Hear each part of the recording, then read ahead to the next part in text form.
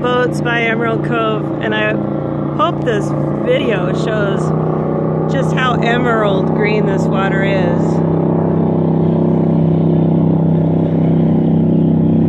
And there's drag boat races going on further up the river, so everyone thinks they have a drag boat.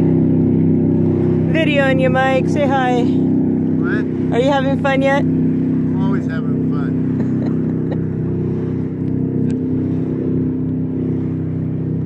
We were kind of cheating using our trolling motors, but I don't know if you can tell, but this water is like this color, and you can see the bottom. Like actually, while we're fishing, I can watch the fish come up and bite my worm, because it's probably, I don't know, maybe 20 foot deep, but you can pretty much see all the way down to the bottom.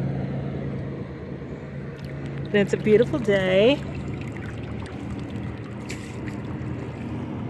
and the water's fairly calm, if not for, you know, it's a Friday and there's drag boats going on, so everyone's all excited taking their boats out. But we're kind of came from way up there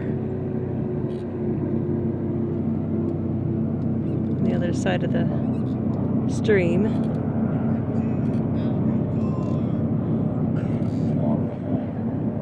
And we've been out for a couple hours. A lot of really fancy boats and stuff out here. Like I said, everybody has a drag boat. They're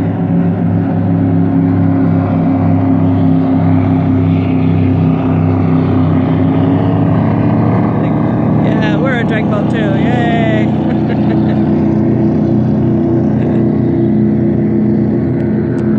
I can imagine how this is during spring break. This is the slow time. What?